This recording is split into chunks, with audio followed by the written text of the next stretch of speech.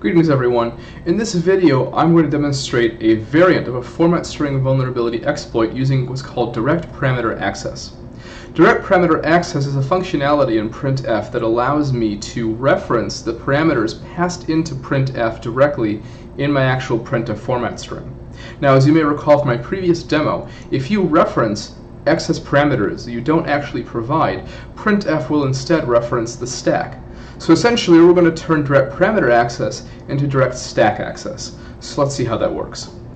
I'm going to be using the same source code I used in the previous demo, which is located in a link in the video description. So what I'm going to attempt to do in this exploit is to read and write to my string here called egg. Okay, so let's go into our terminal and let us fire this up in GDB. And let's look at main. So the first thing I'm going to do is I'm going to set a breakpoint at my printf, which is at main plus 80. The second thing I need is the address of the string that I'm going to attempt to read and write, which is at EBP minus 0xc. Now, because I need to reference this as an offset from the stack. So in order to do that, I need to know that basically the difference between this and ESP, which is the top of the stack. So to get that, first I need to run this. So I'm going to run this for right now with just literally %x$y. You have the single quote here, not double quote, because if you double quote, it will treat this as command characters.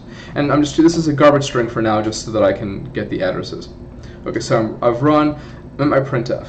So now what I need to do is x esp. To get that address, it's f2co, and then ebp minus 0xc, which is at f35c. So I need to get the difference between these in D words. So to do that, I'm going to go to Applications, Usual Applications, Accessories, and damn it, Accessories, and then Calculator. Okay. Now I need to go to Programming Mode here, and then hexadecimal. So then I can do F35C minus F2CO, and I get the value 9C hex. I need this in decimal, so I just go here, I get 156. Now this is the difference in bytes, but I need D words. So I'm going to divide by 4, and I get 39. So essentially I need to access the 39th parameter of printf, or the 39th D word on the stack. Okay, so I'm going to rerun this now. I'm going to change this to %39, and for now I'm going to change this to $x. Yes, I want to run from the beginning, continue execution, and you see I get 43, 42, 41, or CBA or ABC in a little endian. So essentially I've succeeded. I have read from the stack as I want, but I have this in hex. But what I really want is to read this as a string. However, it's not quite that simple. If I change this to $s as my format specifier, and I run this, I'm going to crash. And the reason I'm going to crash is that the %s format specifier, or $s in this case, will treat what it's passed as an address, as a reference to as a character pointer, right? So it's going to try to dereference 43, 42, 41 as an address, and that's going to fail. So how can I read this as characters? Well, I can do $C, and that will give me A, but that will not allow me to traverse it arbitrarily. I can do something like %40 $C, but that's also not going to work because it's going to read the next D word, not the next character. So what I want to do is I want to treat the thing that I'm passing into printf as an address rather than as a literal sequence of characters. And the way to do this is by falling back to our trusty Python. So I'm going to run this differently here using Python.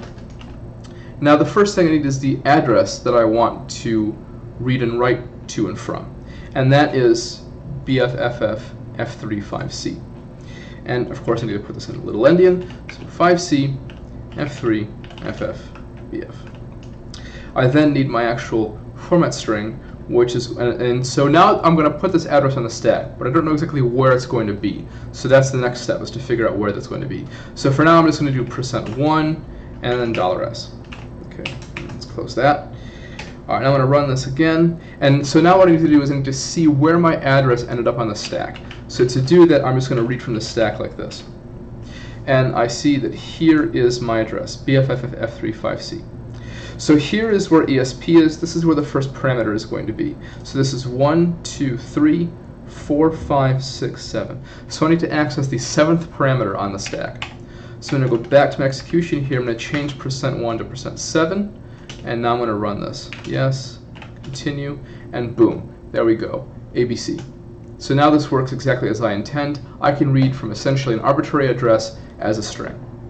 Now I can write using this method as well by changing this to $n.